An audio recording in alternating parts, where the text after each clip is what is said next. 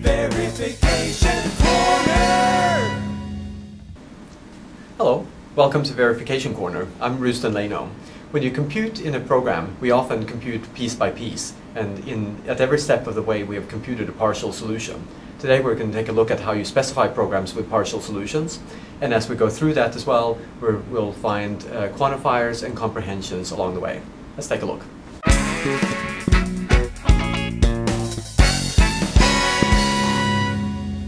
I'm Rustan Leino. And I'm Rosemary Monahan. Rosemary, who are you and what are you doing on Verification Corner? Okay, well, I'm a lecturer at NUI Maynooth, where I teach program verification to undergraduates and postgraduate students. Right, and when you do that, do you use any tools? Yeah, the tool that I use primarily is the Spec Sharp programming system to verify C# programs, and I use that through Visual Studio and the website Rise for Fun. Right, so we're going to look at tools using Visual Studio, but you at home can more easily just run the same examples on Rise for Fun. So what do the students think of verification? What things do they struggle with as they try to learn about verification? Yeah, they like using the tools, but they do struggle with loop invariance and writing down partial solutions to problems that they're trying to verify. So it's something that we focus on quite a bit in class. Mm-hmm. Can you give us an example? Sure, yeah. Okay, let's have a look. So if we look at an example which processes an array, and we'll call that array A, an integer array, which here we've got a method P, and say we want to calculate some property for that array. Is there something that you would suggest? Sure. How about we check if all of the elements of the array are either 8 or 11? Okay, so if we're going to check if all the elements in the array are either 8 or 11, we need to process that array and calculate a partial solution, or calculate a full solution, and that solution will be Boolean. Mm-hmm. Okay, so we have a return type Boolean. We should write a post condition. So the keyword for expressing a post condition is ensures. So this method should ensure that all of the values in the array have some property. Okay, so for all values in the array, okay, which is going to have indices starting at 0 and continuing until the length of the array. Okay, and you suggested that we might check to see if those array values were equal to 8? Mm-hmm. 8 or 11. Or 11. Okay, so we'd express that in this way, and of course when we calculate that solution we need to store the solution somewhere, so we'll store it in a result variable. Mm-hmm. So this method says that the post condition says that the result of the method is going to be whether or not all of the elements are 8 or 11. Well, I know in Spec Sharp a very simple way to do that. We can just have a simple return statement in the body that says return for all, and then you copy that expression. Okay, yeah, we could express it in that way, but let's use the opportunity to teach our audience a little bit about loops and writing down partial solutions. Okay. So rather than just writing an expression, we'll write a loop structure. Okay. Okay. So I suppose the first thing we should think about is what we want our program to do, and the program is going to return a Boolean variable, which we've already said here, but we need to declare with that variable. So let's declare OR, which would be our partial result. Mm-hmm. And when we declare that, we also, of course, need to return it. Okay. Mm-hmm. And this partial result, what is it? What does it mean? Okay, so the partial result is if we stop the program at any point when we're processing the array, that we know what we have calculated so far. Mm-hmm. Okay, so at the beginning we won't have processed anything in the array, so all of the values in the array will be either 8 or 11, mm-hmm. So the result will be true. Yeah, good. So we've seen nothing. Okay, so if we're going to process this, well, we said we would need a loop structure, so let's introduce a loop. Okay, the loop starts at the index 0, loops through all elements of the array, and in there we want to do some calculation, again, of our partial solution. So as we step through, we look at a new element of the array, we calculate the result for that element, and we store the solution for that in our partial solution variable OR. Of course, we have to take into account the partial solution we've had so far. So the new partial solution will be the old partial solution and something else. Okay. And I guess we should extend it with conjoin in there whether or not the current element is either 8 or 11. Okay, so yes, the partial solution, the old partial solution conjoined with the thing that we're trying to calculate for the current value, which is if that value is an 8 or 11. Okay, and of course we're dealing with the jth value, the current element that we're looking at, so we change our index here to j. Oh, well there it is. Okay. That looks to me like a correct program, but I'm noticing that SpecSharp has a complaint. Ah, yes, SpecSharp complains that there's an unsatisfied post condition.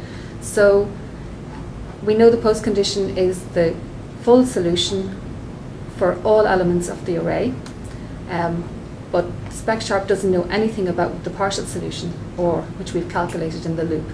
So we need to give a little bit more information, and we can express that in an invariant.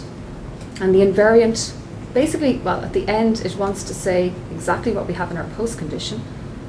So we can copy that down here as the invariant. Okay. But this time, we're not expressing the final result, we're expressing the partial result OR. Okay. And the partial result OR does not calculate the property over all elements in the array, but all elements that we've looked at so far. So all elements up to, but not including j. Oh. Ah, and SpecSharp is happy. It verifies. Okay. Oh, wonderful. So here we have computed one array element at a time, whether or not the entire array contains only 8s or 11s. Yeah. But suppose that I'm not interested in checking if all of the elements are 8s or 11. Maybe I want to know how many of them are 8 or 11. Can we do that? Okay. So when we calculate a property for an element in the array, we use the quantifier for all. If we want to take something like counting the elements in the array, we can use a comprehension called count. Okay, aptly named. Okay, so count will return a value based on the property that we're looking at. So it will return a 1 if the property holds and a 0 otherwise. And then it will sum them up. And it will sum them up, yes.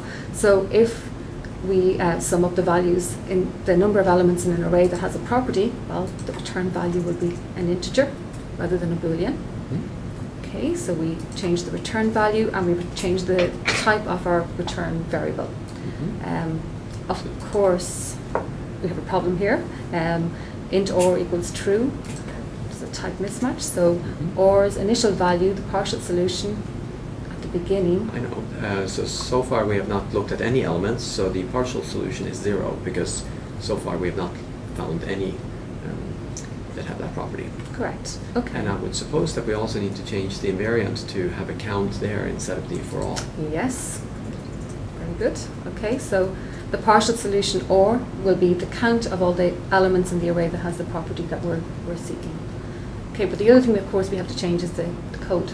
Okay, our code still calculates whether all values in the array have that property. We want to count it. So I'd suggest that we might change the partial solution to add in a value.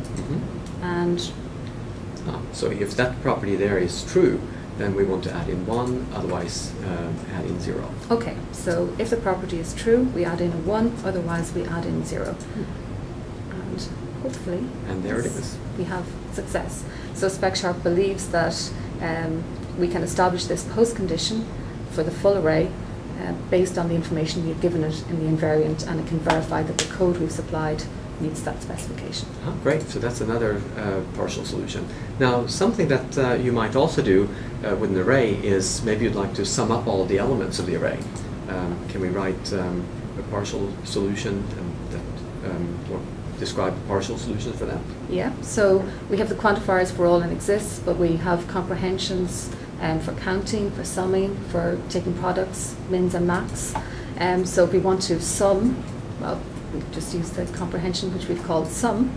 And this time, again, the full result will be the summation of all values in the array, and we don't need to worry about the properties this time. We're just calculating the summation of all the values that are in that array. Oh. And how does that affect our invariant then? Okay, so again, the invariant will give us the partial solution. So we have a variable or, which contains the partial solution. We replace result by or, and that will contain the sum of all the values that we have processed so far in the array. So all the values between 0 and j. Okay, so again, don't worry about the property, but we take the sum of all the values that we've looked at so far. I spotted a typo.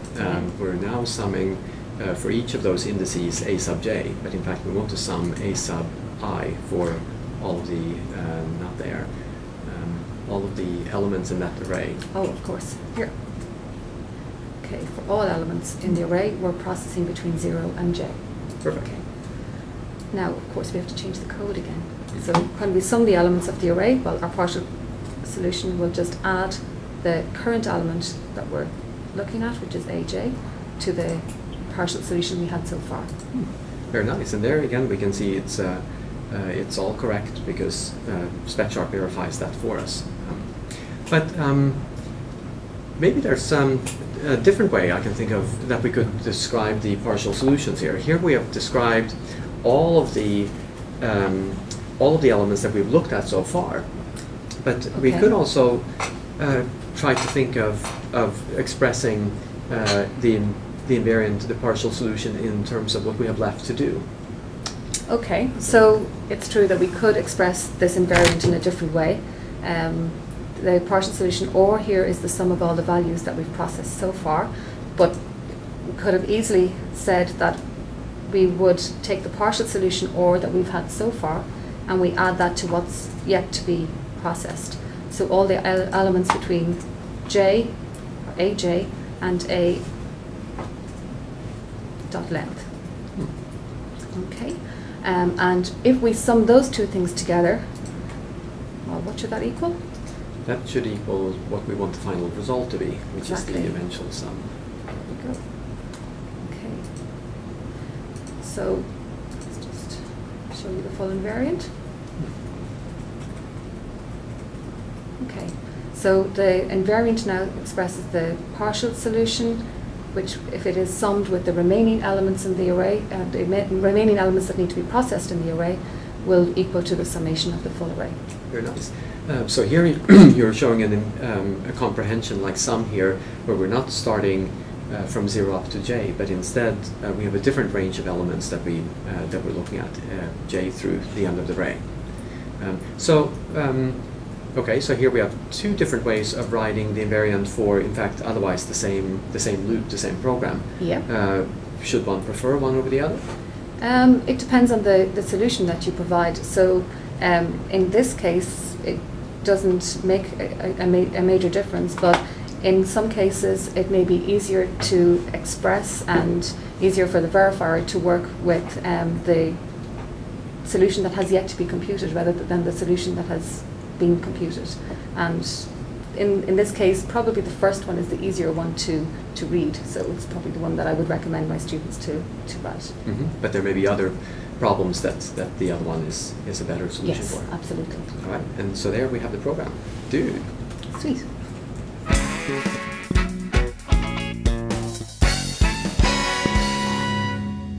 All right, so today we looked at partial solutions and how you specify them using loop invariants. And in these examples, all the partial solutions had to do with quantifiers like for all, or comprehensions like count and sum, and there are many other ways that you could write such things as well.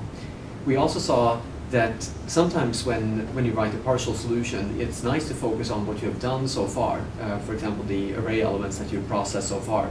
And sometimes it can lead to a cleaner invariant if you write invariant focusing on those things that are left to be processed. So you've watched Verification Corner. I'm Rustan Leino. I'm Rosemary Monahan. Program safely. Verification.